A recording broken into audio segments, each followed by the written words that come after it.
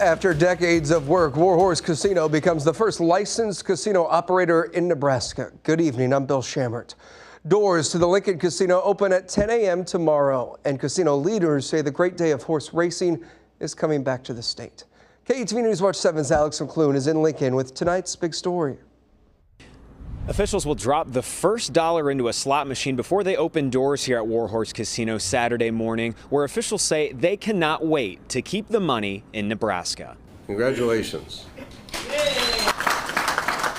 Smiles from Nebraska Racing Gaming Commissioners and applause from industry experts as WarHorse Casino LLC becomes the first authorized casino operator in Nebraska. It's a dream come true. It's the second best day of my life.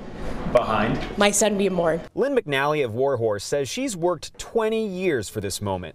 Commissioners shared their certificate with McNally and her right-hand man, Lance Morgan. I think it's something that people are going to realize is a viable form of entertainment that's going to be good for the state and the economy. With 433 slot machines certified and secured, Morgan says WarHorse creates jobs, property tax relief, and tax revenue.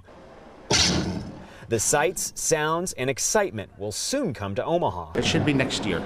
You know, we just need a little bit more time to get it going.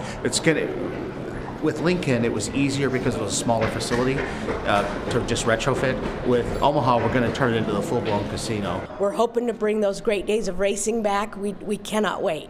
For now, you can try your luck in Lincoln. Meanwhile, commissioners established the self-exclusion program. That's a preventative method to help people experiencing gambling addiction.